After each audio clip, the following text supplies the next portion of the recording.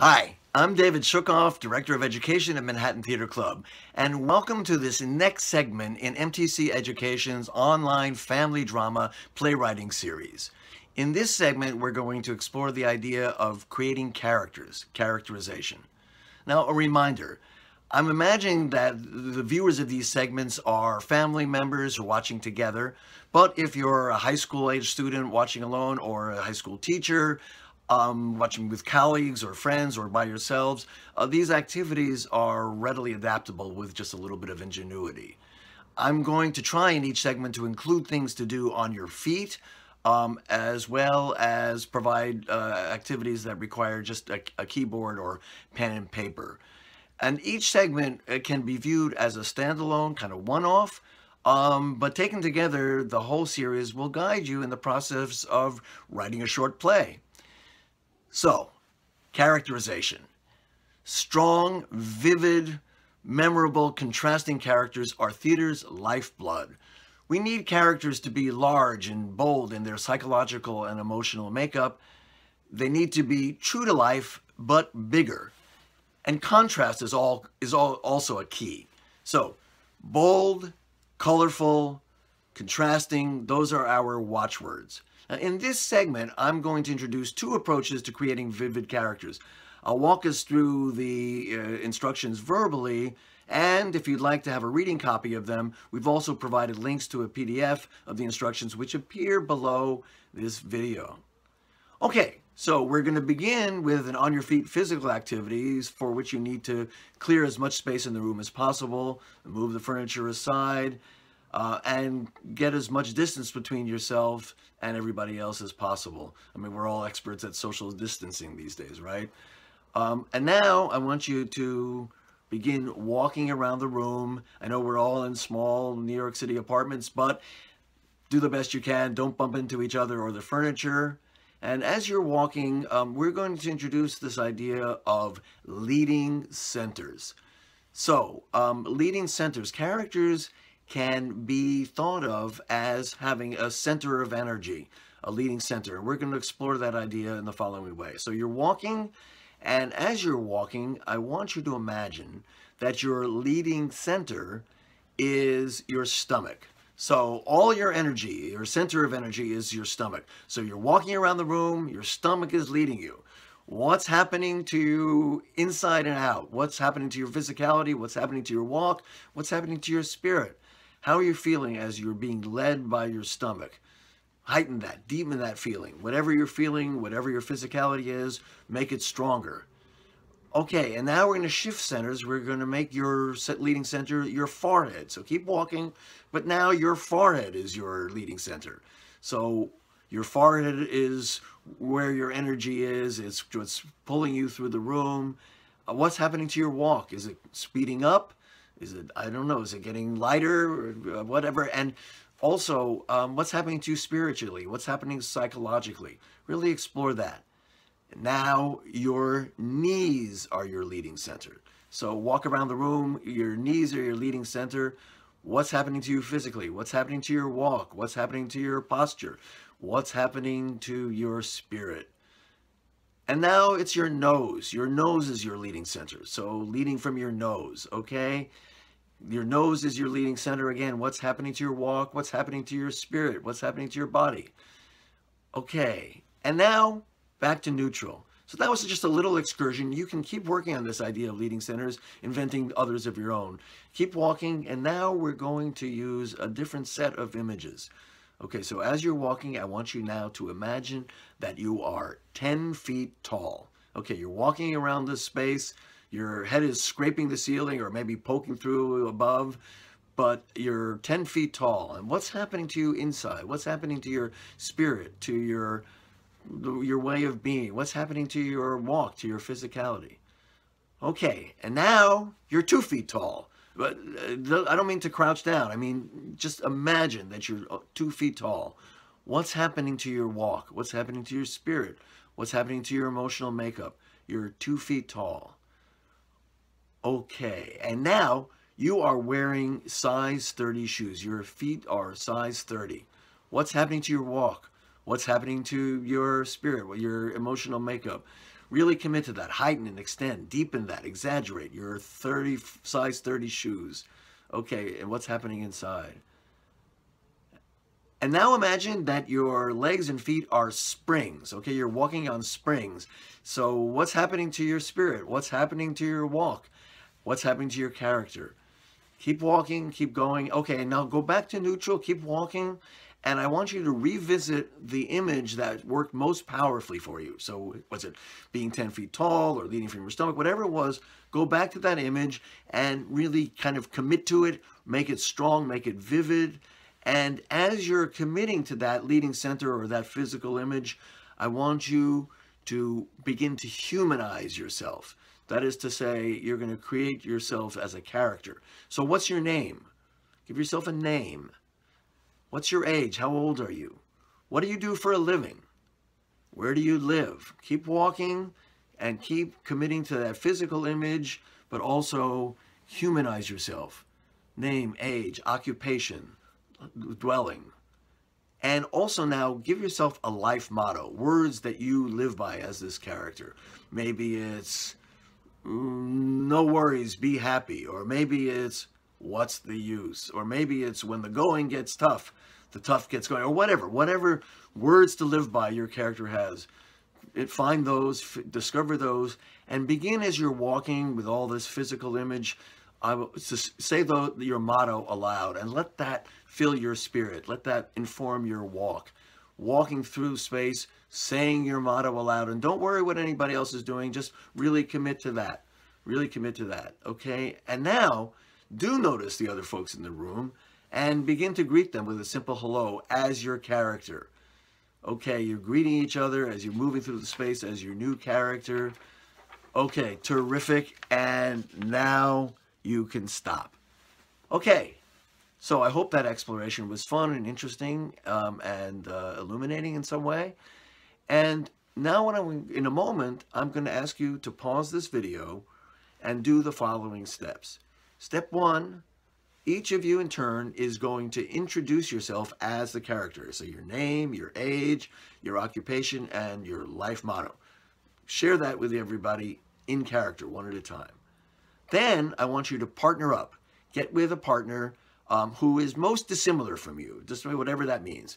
And I want you to imagine that you and your partner are related. So you're like siblings, or not your real life relationship, and this is your imaginary new character relationship. Parent and child, but the opposite direction. I want you to imagine that you are related, but also that you're at odds with each other. That you're somehow, you've had a quarrel, or you haven't, had a falling out, you haven't seen each other in years. So with that in mind, get to as far from each one another as you can, and cross the space, and when you crisscross, greet each other with each other's first name only, your character first name, of course, not your real first name. So you're just going to say it and make clear as you cross, of course, what your character is, that you're related, and that you're at odds with each other, that you're antagonistic.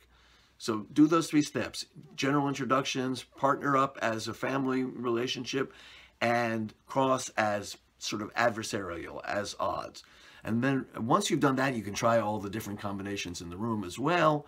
And then what I want you to do is watch the video clip that accompanies this video. It's from the 2019 Manhattan Theater Club production of Donald Margulies' Long Lost. This is the opening scene. The character of David is played by Kelly O'Coin. The character of Billy is Lee Turgison. Watch it a couple of times, see what you notice, and try to connect what you see in the video to the work that we've done so far. And then after you've done that, come back and we'll go on with some next steps. Okay, see you soon.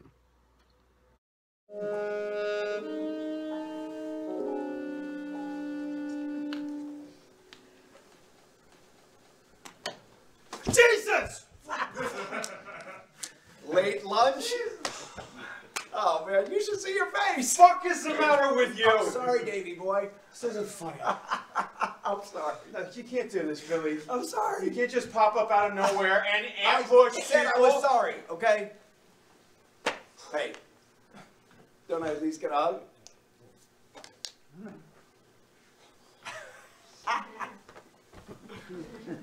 That was warm. I didn't know you were in town. I wasn't. I just got in. You might have given me a little notice. Why? So you could make excuses not to see me? No. Wouldn't have made plans for lunch. Oh, hot lunch, was it? What? Work up a good sweat, did you? What are you talking about? You always change your shirt after lunch? I often do, as a matter of fact. Is that so? Yeah, I keep a fresh batch on hand. I sweat like crazy. Since when? Since always. Isn't that funny? Shared a room with you for years. You'd think I would have noticed you're having a BO problem. What are you doing here, Billy? Is that nice? I came to see you. Yeah, I see that. You need money? Is that it? Why do you assume it has to be about money? Because it's always about money. Not always. I haven't asked you for a cent in years. Well, Can I drop in on my little brother without you getting all... I missed you, fuckwad. You think I don't think about you? I don't know what you think about. I think about you all the time. I think about Mom and Pop. You're my family, Davey. You're all I got. Yeah. And whose fault is that? How'd you get in here anyway? What do you mean, how? Who let you into my office? You're on the front desk. Shauna. I don't know. Would she let you stay here? Yeah. By yourself? Yeah, by You myself. could have been anybody. A Yeah. total stranger. I'm not a total stranger. I'm your fucking brother. Okay, we're back. So, let's talk about the scene you just saw from Donald Margulies' Long Lost, his family drama that MTC produced a couple of seasons ago. Think about what you know for certain. For example, what were each of the characters wearing?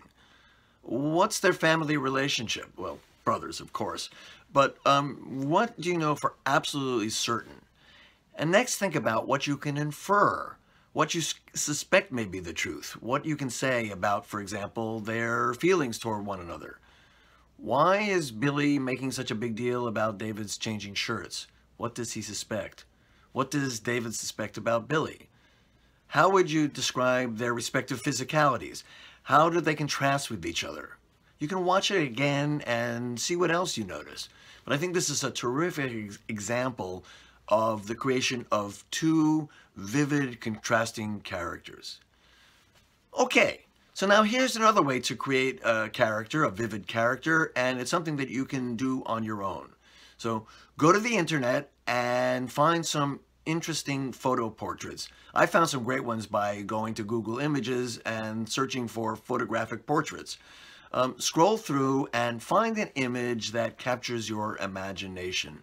Maybe look for someone who feels like they're from another world than yours, somebody who's really disparate and different from you. Don't use celebrity photos. Go find somebody whom you know absolutely nothing about and study the image carefully. What can you say for sure about the person in the image? What's the color of their hair? What's the color of their tops? Are they wearing shades? Are they wearing a uniform? What do you know for sure? What color is the uniform? What can you say for sure? And then what can you imagine? What can you infer? If it's a candid shot, where are they going? Are they on their way to someplace? What are they wearing that you can't see, perhaps? What do you imagine is in their pockets? And I want you to create a character profile for the image that you've chosen. Turn him or her or them into a character using the character profile PDF that's attached to this video. Okay, link to this video. So fill out the character profile as best you can. It's suggestions. It's not a requirement, but use all those categories: name, age, occupation. Where do you think this person lives? And so on, and life motto. And because we're talking about family drama, really think carefully about what their family dynamic is, what their family relationship might be. Are they alone in the world? Do they have dozens of siblings and myriads of cousins? Or, are they by themselves? Just really invent a family for them. And now, what I want you to do, once you've completed the profile as best you can, is to write a monologue for your character. That is, an extended speech in which they address a family member, someone they see every day, or someone from whom they're physically or emotionally cut off, maybe even someone who's deceased. But the theme that I want you to write on is, in this address to another family member, is there's something I need to say to you. Okay, so write that monologue and let your imagination soar. And when you're done, put the monologue in your virtual or physical family drama folder.